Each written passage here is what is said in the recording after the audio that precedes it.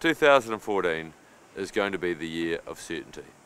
It's going to be the year where a lot more things come out of the ground and we start seeing a lot more tangible progress. Construction volumes already in the city are running at 2, 3, 4 times what they were prior to the quake. But there's more momentum, there's more things that are going to happen in the next year. We've done most of the planning, so here's the year when we really want to start bringing things together. I've got 3 areas of real priority. The first is in the housing area. Making sure we get enough houses built, but also we're fixing houses for people that need those big repairs done, and in particular we're looking after the most vulnerable. The second area is around the central city, making sure the big projects really come to fruition. 9 out of the 14 anchor projects will start construction this year. The river park is already well underway. We're going to see some really big things happening down at the end of Oxford Terrace where Cashel Street meets the river. It's the year where Anthony Goff will get his construction largely complete in that area around the river, and I think that's going to be fantastic. But also back up Cashel Street, Nick Hunt's development will also get underway. So that's almost an entire city block, that block bounded by Oxford Terrace, Cashel, Hereford and Colombo. Most of that will be under construction by the middle of the year. So I'm in Cathedral Square, and what I've got here is a couple of maps showing what's going on in the CBD. This is August of last year, and you can see this stuff happening, but it's not sort of nearly as overwhelming as you go to this map here, showing what was going on in December of last year. And since then, even more plans, even more developments have come to fruition.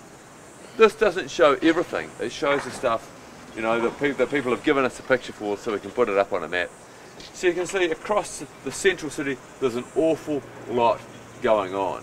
And as time goes on, we'll add to this picture so people get a real feel to where things are going. Come down to Cathedral Square, see the map, and enjoy all the developments you can see going on in this area. This map is also up on our website as well if you want to do it from home. So the issue that keeps me awake most at night is the housing issues around Christchurch. In this year we want to make sure as much as humanly possible happens on that housing front. It's a year where EQC are confident they're going to largely finish their repair program, which is pretty extraordinary sort of a feat. Last year the private insurers, the people that were managing the overcap claims, got through about 700 complete rebuilds. The plans for this year is something more like 2,000 rebuilds, and then another 2,000 or 3,000 the following year. So the private insurers want to get through all their work, or the vast majority of it, over the next 2 years. And there's going to be a big focus at CERA in trying to make sure that does happen. That we're removing roadblocks, finding ways to sort out difficult engineering problems so that bit of the rebuild can really happen. So within that group there are still people who haven't had their houses fixed or rebuilt, who have got particular health issues, who are vulnerable, who are elderly. The private insurers report they're through about 80% of those claims. They've fixed about 80% of those people's houses. But they're a real priority to make sure those people get fixed as soon as possible. To support them, we've done various things. We've got the residential advisory service going. They've seen about 2,000 people in the last 6 months, and we're seeing many people are finding that service really useful to help them sort of navigate sorting out insurance issues, which in some cases have just become overwhelming for people. But also there are some people, even once their insurance issues are kind of sorted, they know when they're going to get fixed, are still living in houses which is just substandard, for be it it's got holes in the roof. We're finding people who don't have toilets that flush properly because they've got broken laterals in their sewers and all those sort of things. We've got a program underway to get help to those people as well. But so far we've only found about 45 families who needed that sort of help. And I find that really hard to believe there aren't even more people out there with those sort of issues.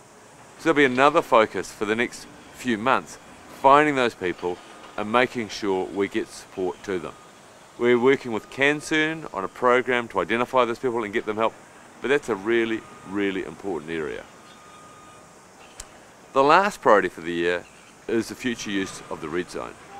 So within the red zone, we've demolished on the flat land about half the houses. We hope to get through most of the rest of the demolitions this year. And then we've got that really exciting job of working with the community, working out what's going to happen next to those red zone areas. I think there are so many possibilities out there. People talk about rowing courses, people talk about swimming courses, people talk about, you know, cycleways and walkways and native bird areas and wetlands. We don't know what that future is, but we do know that it will become a real asset to the city. Someone suggested to me the other day, if we're going to make a rowing course and get a whole lot of soil, don't take it away, make a hill. Make a hill in that eastern part of Christchurch so people can walk up it or run up it and see the sunrise or the sunset in an area which used to be flat. So I'm really, really excited by that future use of the red zone and working with the community on what that future use is. This is going to be the year of certainty. It's going to be the year where things really come together. It's a year when we're going to see much, much more progress in the CBD, but also the year outside of the CBD, out in the suburbs, we start seeing a lot more happening. We start seeing our houses fixed, but also importantly, we make sure the people who are the weakest, the people who are the most vulnerable, get through those processes as quickly as we can. Each month we publish the Greater Christchurch Recovery Update, sort of a glossary which we put in the letterbox every month. This month's one of the key things in it is an update from all the insurers showing the progress they've made and where they're at, set out by insurance company. So that should be coming to you into your letterbox in the next week or so, so have a look at that. If you can't find it, give us a ring and we can post one out to you, or nearly all that information is also up on our website. So this will be a regular monthly update I give on the CERA website.